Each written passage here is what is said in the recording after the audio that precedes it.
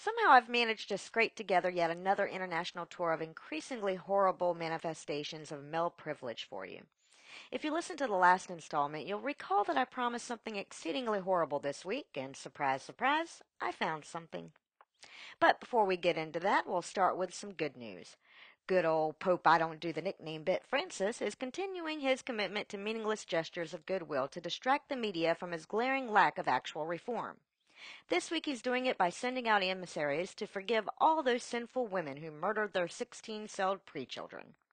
That's right, the Vatican is sending out what they're calling missionaries of mercy to remind women who have had abortions, as well as doctors and nurses that have assisted in the procedure, that God still thinks you're evil, but he's willing to forgive them. And if that sounds suspiciously like not changing their policy at all, congratulations, you're starting to catch on to the Pope's MO.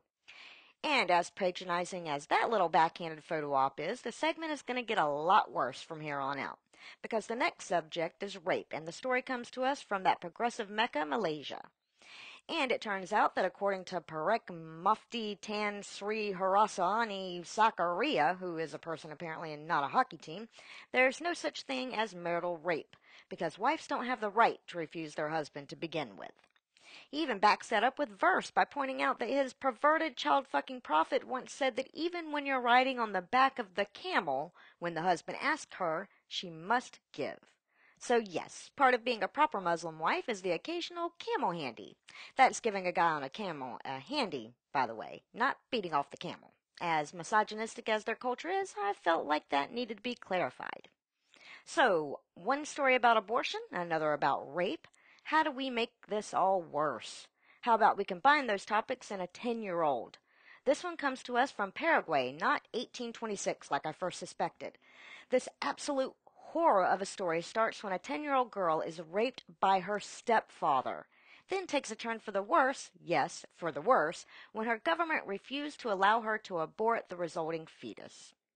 It seems that in Paraguay, abortion is only legal if the life of the mother is in danger, and apparently only when it's really in danger. The likelihood that she'll make it through this pregnancy without serious damage to either herself or the fetus is vanishingly small. But that doesn't matter because Health Minister Antonio Barrios can think of another time a 10-year-old got raped and had a baby without dying. I'm vexed. This vexes me. So sorry, but it looks like I'm going to have to leave you on yet another horrible note. I've got my fingers crossed that nothing in next week's news cycle is going to be worse than that one, but if past performance is any indicator, I'll be closing on a similar apology next week. And with that, I'll hand things back over to Noah and Heath.